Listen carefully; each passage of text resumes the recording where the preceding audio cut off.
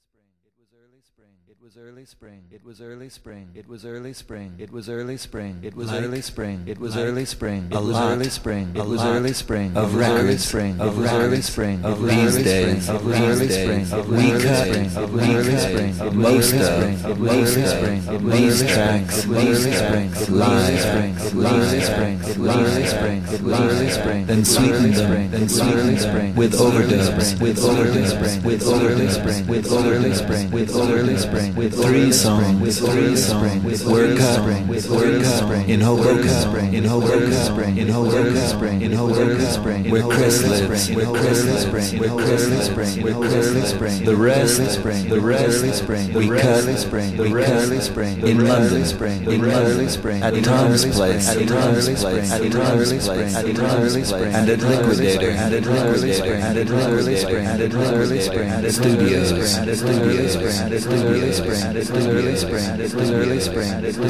It was early spring. In Shepherd's Bush. My wife gave birth to a boy. The day before we started.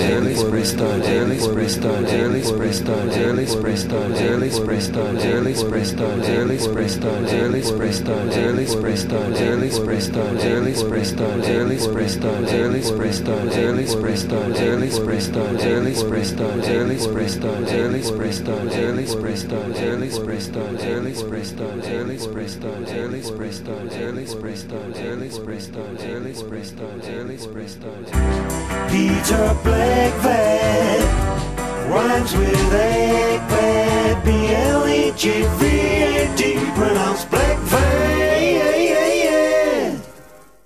Blegvad is an old Danish name. Bleg means bleach, and vad a shallow stream. But the name Peter Blegvad has come to mean the very best in contemporary pop music. Correctly pronounced in English, Blegvad rhymes with egg bad. Give it a try. Blegvad, Blegvad. Good. It's simple when you know how, isn't it? Nevertheless, Peter Blegvad continues to hear it mispronounced. Bread van, bath plug, bed bug, blackboard, bluebeard, brickbat, big band, Baghdad. Peter Blegvad rhymes with Blegvad, B-L-E-G-V-A-D, pronounced Blegvad.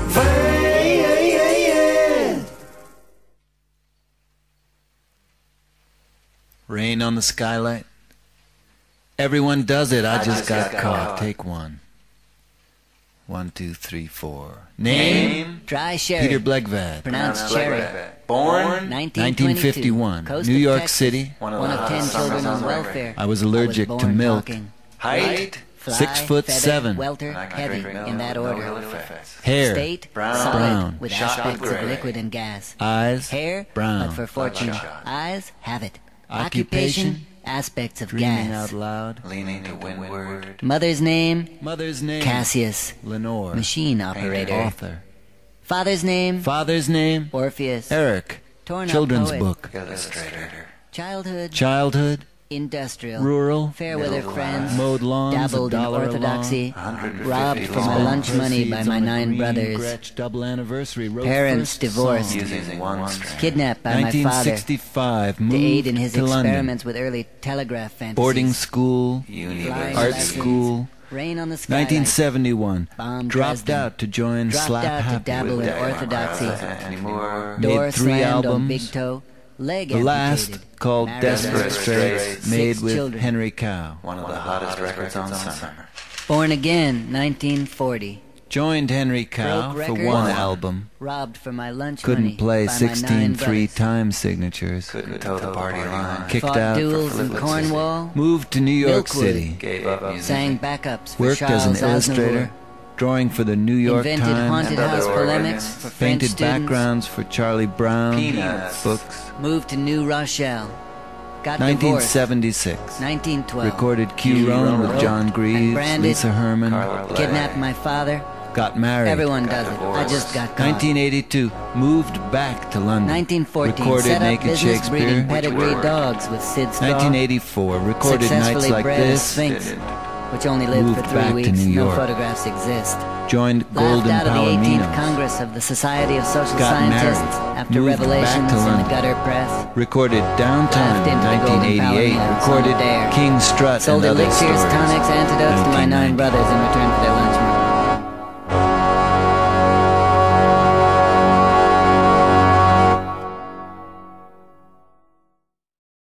So, what does Peter Blegvad eat for breakfast?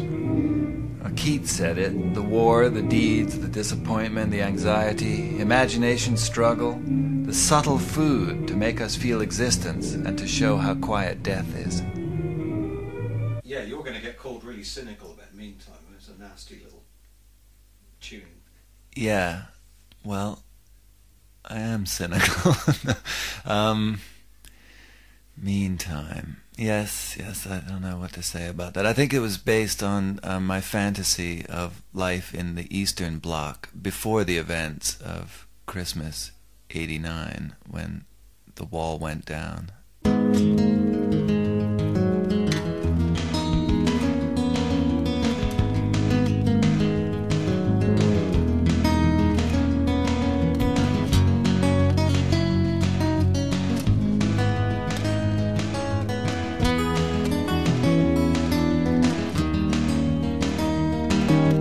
Life has a throat, we learn to grab it.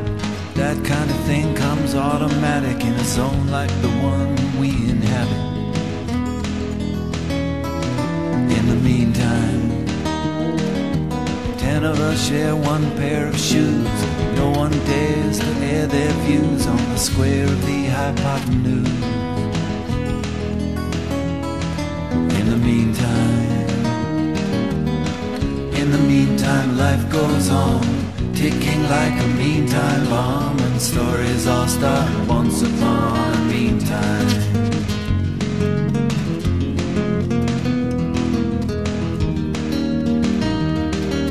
They melt old locomotives down to cast a vast black iron crown to symbolize what weighs them down, way down. In the meantime, a ghost train pulls into the Habanov. No one gets on, no one gets off, but you can hear the ghost conductor call and say all aboard for the meantime. Yeah, 'cause meantime has a strange allure. It looks so good in the brochure. You could hold up and you could take the cure. Oh sure, in the meantime could wait forever. Meantime's never right. Only blues, more bad news coming down the pipe. Meantime's never on your side. If you're late, meantime can wait. Meantime and meantime.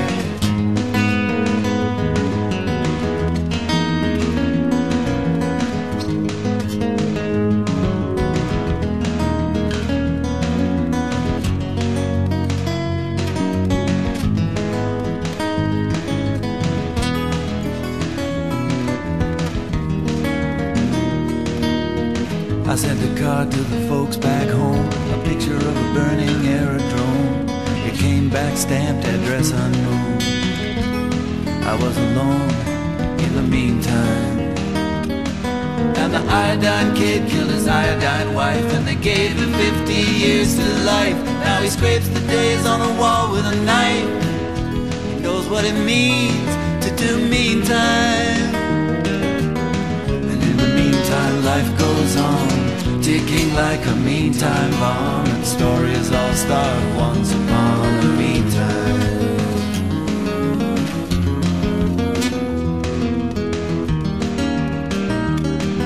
Yes, in the meantime, life goes on, ticking like a meantime bomb. Stories all start once upon a meantime.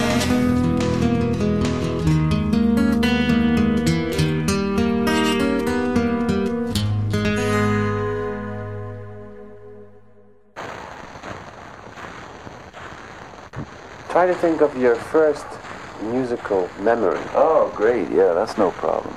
My mother had an old harmonium that she bought from the Salvation Army that used to stand in the drawing room there.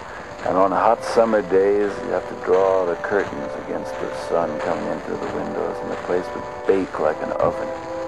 And the Salvation Army harmonium used to stand there. And I used to begin playing that as a kid. And I realized that if I put words to the sounds coming out of that machine, I could have power over the girls in the neighborhood. It happened. I saw it. They would fall down, pull up their dresses, and spin on their heads like breaker dancers. They could be a block away, but they'd hear this stuff. And then I understood that there were certain words that I was singing that offended God. So at a very early age, I recognized that language has an amazing power. Even though I was 6 years old, with the curtains drawn, what I was saying offended the supreme autocrat endlessness, His Majesty, God. So, obviously, there was something to explore there, so I never looked back. I've been writing songs ever since then.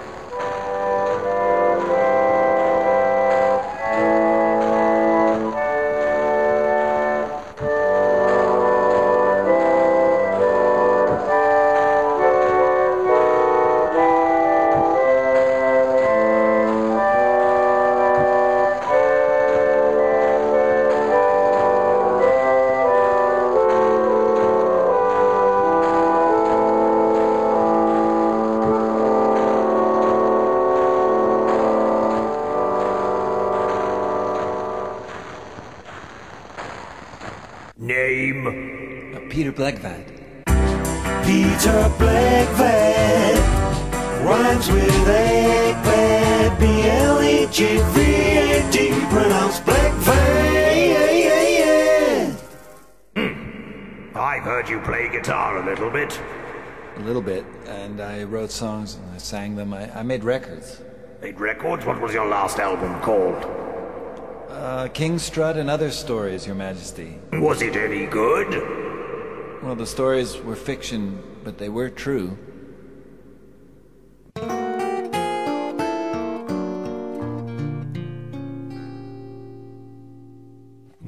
But what will you do with your first $1 million? I still haven't written the song that will make the listener feel like Will Keller, a Kansas farmer, did in 1928 when he dared peek out of his storm cellar as a tornado passed over. Above him was the hollow vortex, 50 to 100 feet across, its walls lit by zigzag lightning flashes. Smaller vortexes were forming inside the main one and emitting hissing noises as they broke free of it. I still haven't written that song.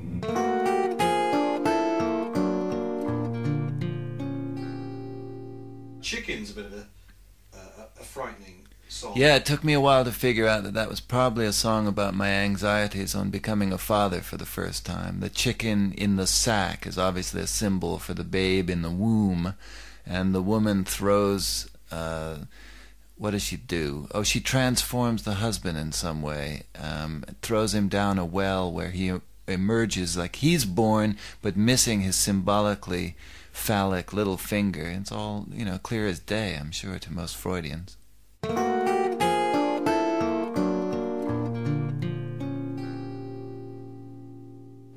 couple with a chicken in a gunny sack walk a mile to the market down an old dirt track. Yeah, a couple with a chicken in a gunny sack. The three set out, but only two come back. The woman and the chicken return alone. She says of that man Frank, he's a rolling stone. Yeah, the woman and the chicken return alone. The woman eats the chicken and collects the bones. The finger bone is missing, but she can't tell. She puts the bones in the sack and throws the sack down the well. She calls, "Come back, Frank, and find your wife." When the sack hits the water, it comes to life. The woman takes the handle and she turns the crank. Up comes the bucket and there sits Frank. He says there's only one thing I don't understand. He says, where's the little finger on my left hand? Hiding. Yeah, I've been hiding.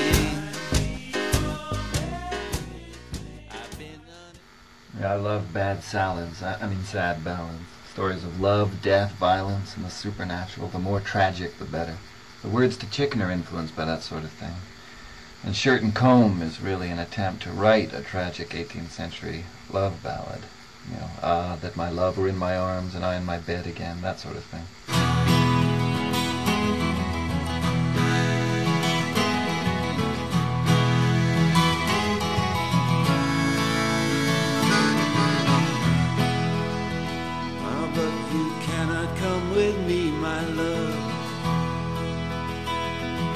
They don't take volunteers,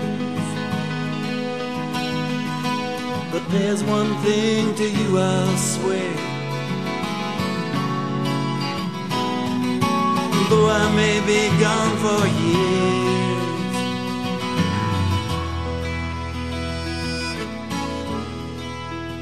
I swear no shirt shall ever touch my skin, nor comb go through my hair. But I'll think of the bed you're in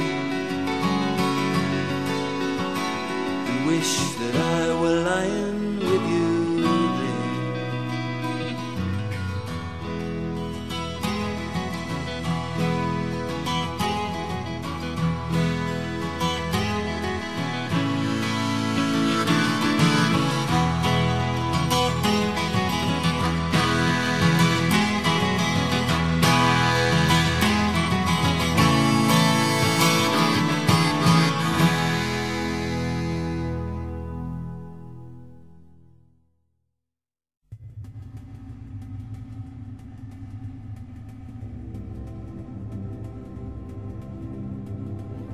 June 1990. I'll be 39 in August. At a point in my life when some, at least, of my youthful dreams have become realities.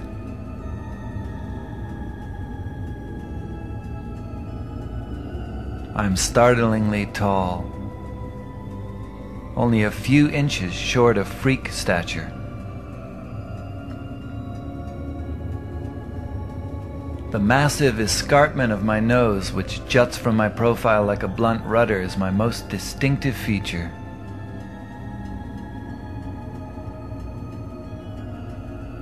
Along with a weak mouth and chin and the too close proximity of my eyes, it puts me somewhere outside the category of conventionally handsome men.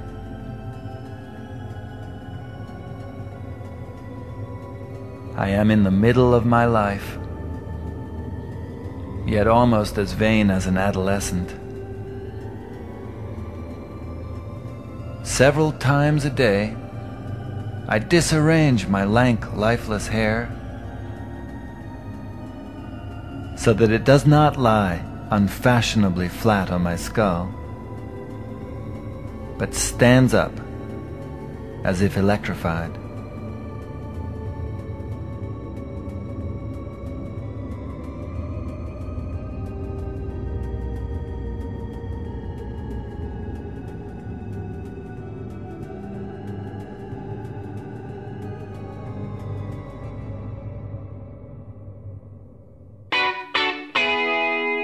What isn't weak enough? I mean, not weak enough. What not weak enough? Not weak enough, but these are not as strong. That handful of yellow men. Oh, is it yellow? I thought they were. That I thought handful it was a handful of buried men. Buried men, It's yeah, who buried. understood their ground, yeah. Now, actually, that's a song that was very much influenced by Michael Stipe's lyrics. At the time I wrote that, I was in the Golden Palominos and had met Michael and, in fact, had to sing some of his lyrics for some of those Palomino songs, like Clustering Train.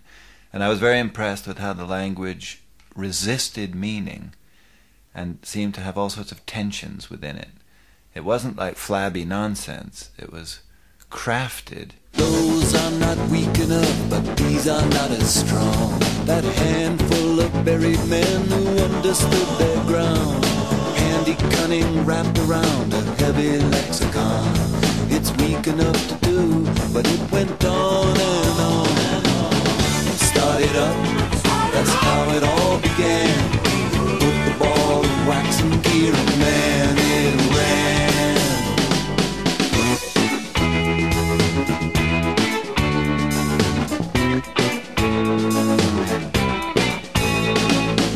And then he asked me, did I really believe that the human race harbors a profound death wish that manifests itself in a need for bigger and bigger calamities, and that Armageddon is inevitable given that the technology for global destruction exists?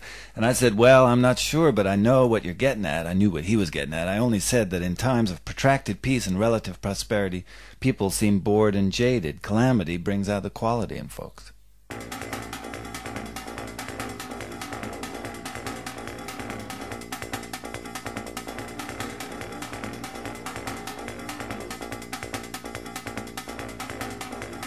And then he asked me, did I really believe that the human race harbors a profound death wish that manifests itself in a need for bigger and bigger calamities?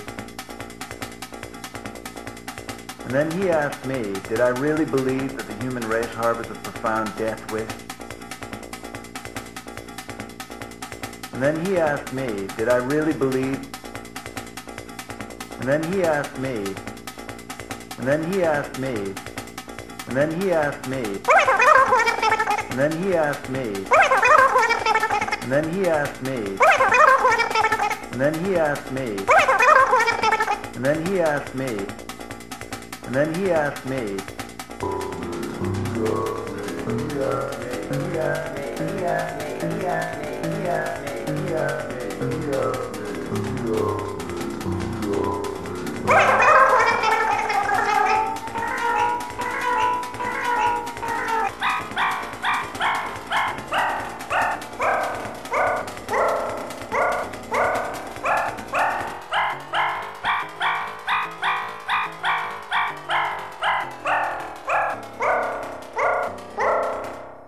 and then he asked me, did I really believe that the human race harbors a profound death wish? Peter Blegvad rhymes with Blegvad, B-L-E-G-V-A-D, pronounced Blegvad. Life might not be understandable, but stories are. To possess the art to depict your dreams, that's all I ever wanted. Stories have the power to confront you with your life. I'm actually thin, though going a bit to flab, but my self-image is of a fat voluptuary, gleaming with grease, salacious. If you want to know what's really going on, you gotta be patient and humble, and I'm not, so I don't know. But I can make stuff up. First you identify your characters, then you show us your problem. Then you bring on your hero, then you kick him in the balls. Then you show how he takes that kick. Does he feel sorry for himself? Never. I was waiting for a train one morning recently, a suburban station called Braintree. The sun was shining. It reminded me of days when I was a teenager at boarding school in Hertfordshire, where I met Anthony Moore. I wanted to be a Jack Kerouac railroad poet, and Anthony was my more experienced sidekick. Together we'd get drunk and haunt the Letchworth sidings, improvising derivative stanzas in a mood of anxiety and joy.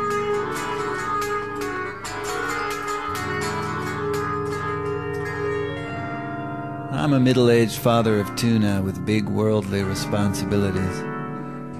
But just leave me in the sun for a minute, and I become that neurasthenic ephebe again, squinting at England as if to discern a flash of Blakean eternity behind the temporary facade of factories and foliage. It's there, God's eye, rising behind the trees. If we could just get our egos out of our line of vision, we could see it. Fragments of hippie philosophy, still adhesive after 25 years.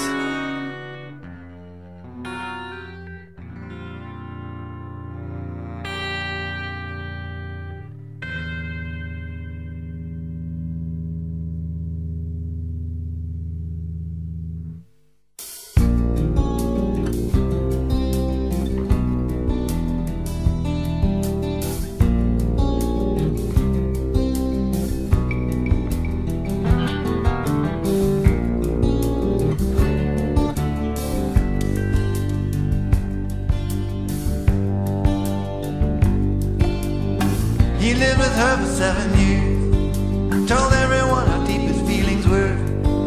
Then one day he just up and disappeared. How could he play such a trick on her? It was a real slap in the face. These songs tend to become more aggressive live. My brother Christopher and I play as a duo usually, and we like to work up a sweat.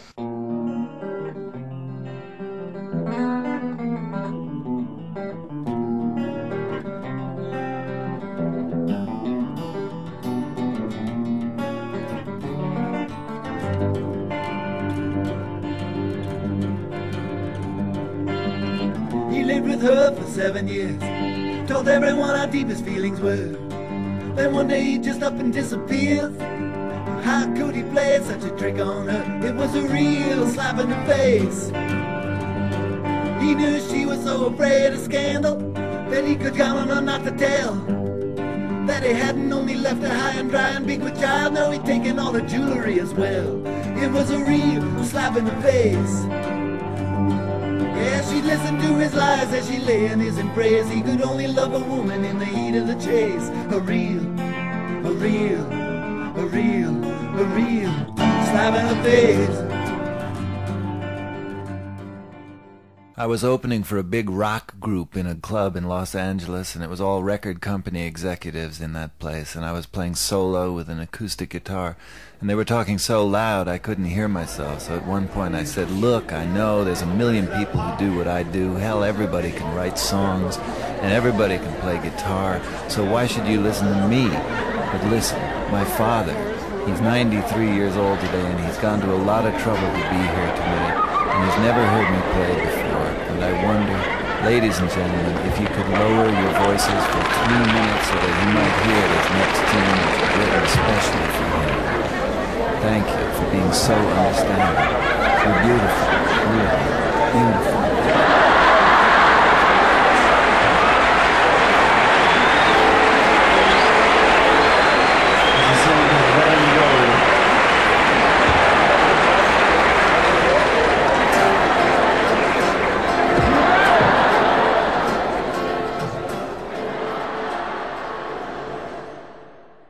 This song on Obsession, people are going to be asking you all sorts of this is, what's this got to do with Hans Christian Andersen? Nothing really. I was kidding. On Obsession is really a memory of erotic politics from my youth. I'm now beyond that sort of thing, but so Hans has nothing to do with it? No, but Hans Christian Andersen was a very obsessive guy, and it's a little-known fact, which I thought perhaps the listeners should know, that he died a virgin and was a chronic masturbator.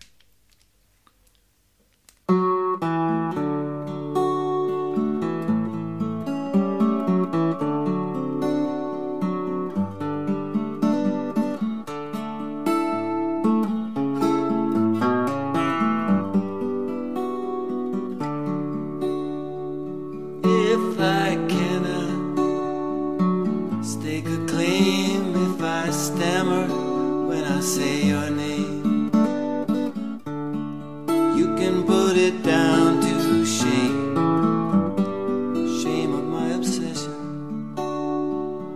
Okay. Peter, Slapp Happy. Disbanded 1975 and regrouping 1990 for the purposes of composing, writing, acting in, directing hour-long opera for television, which should be out in 1992. That's Dagmar Krause, Anthony Moore, and myself, ladies and gentlemen, Peter Blegvad.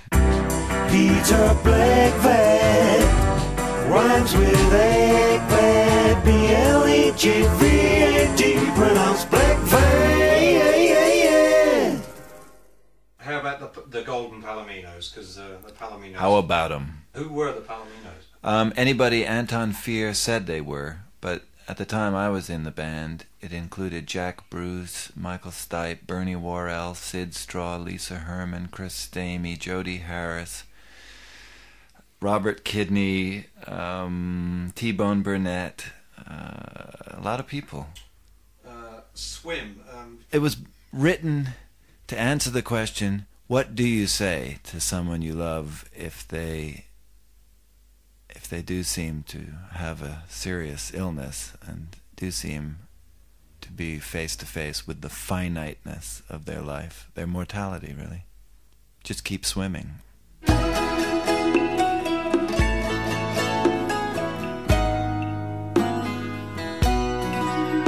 I threw my arms around you, I nearly drowned you. You said swim. There was no other thing to grab hold of and cling to. You said swim, just you and me, the sky and the sea. Swim, but what happened to the captain and crew? Swim, you say, swim. I can't hold on much longer. I'm paralyzed with cold. You said think of all those sailors who were sleeping in the hold, who went down without a murmur, and whose the story won't be told if we don't live to tell it. Swim.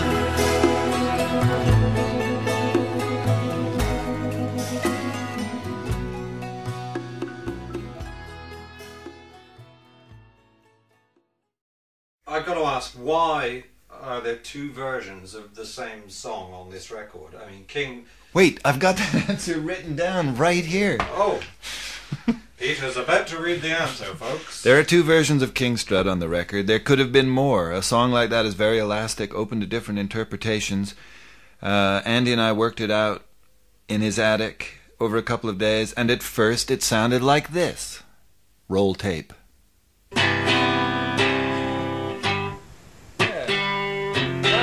Try improvising again with more simple brutality in mind. Simple brutality.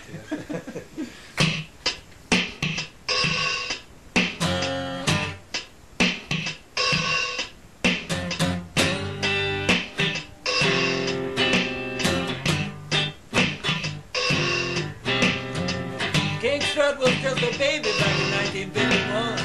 His house was the neighborhood they had his parents done. For negligence or cruelty, I forget which one, and the state took custody of their sickly son. Well, no one ever dreamed that one day he'd become King Strut. A few weeks later, we came up with this version. Jeez, a few liters later.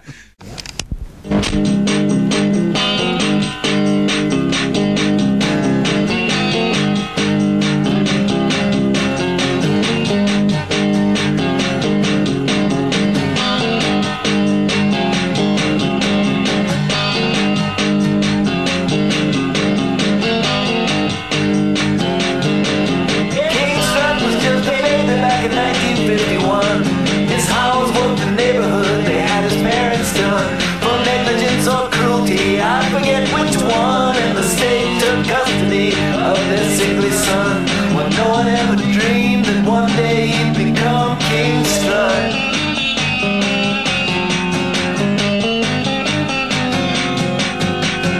Here's a demo of it I made with Anthony Moore in his basement. Short of temper, highly strung, with a shadow on his lung. King Strut flew off the handle if his vanity was stung. He could cut a boat to pieces using nothing but his tongue, and a technical vocabulary vast for one so young. Throughout the noisy orphanage, his name was widely sung. King Strut. Chris Stamey produced the version of Strut that opens the record.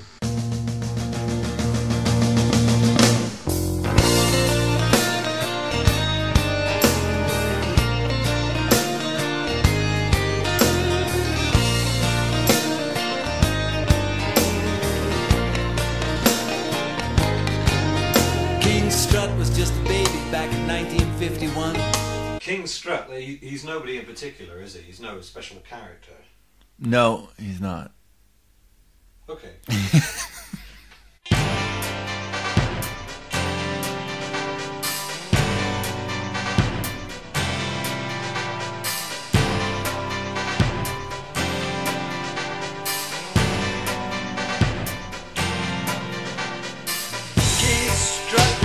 Baby back in 1951, his howls woke the neighborhood. They had his parents done for negligence or cruelty, I forget which one.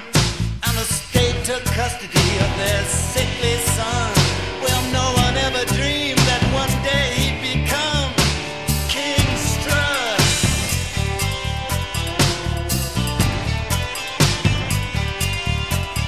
Short of temper, highly strung, with a shadow on his lung, King Strut blew off the handle if his vanity was stung. He could cut a boat to pieces using nothing but his tongue, and a technical vocabulary vast for one so young. Throughout the noisy orphanage, his name was widely sung. King Strut.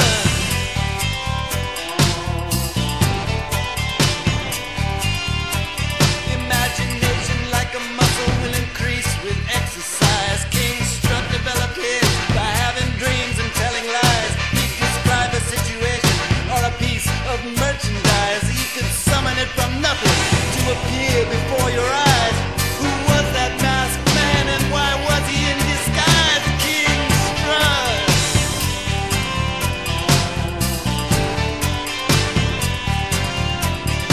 Our man without a moral code is just an appetite. King Strut was on a diet, growing luminous by eating light. He left the institution under cover of the night and was looking for employment, answering to Dwight, sleeping in a doorway minus 20 Fahrenheit. His Majesty, Dwight Strut. Yeah, he sheltered under cardboard above a subway vent, and one night took in the victim of a suspicious accident. As dawn came up, he knew the man's death was imminent. The man called out a number. King Strut asked him what it meant. It meant the man had something valuable he wanted to present. King Strut.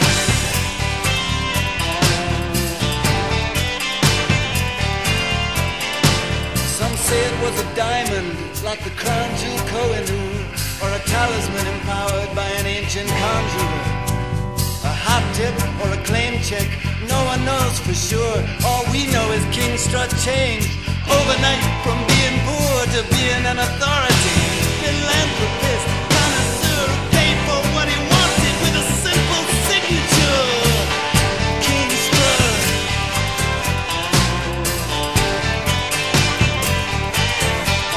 Yeah, he buried to house the homeless. They worked for him to pay their rents, and they recruited others to help spread his influence. He fed 100 million hungry at his own expense. Popes and potentates applied and were denied an audience. He's got too damn many dollars, they said, not enough sense. King Strut.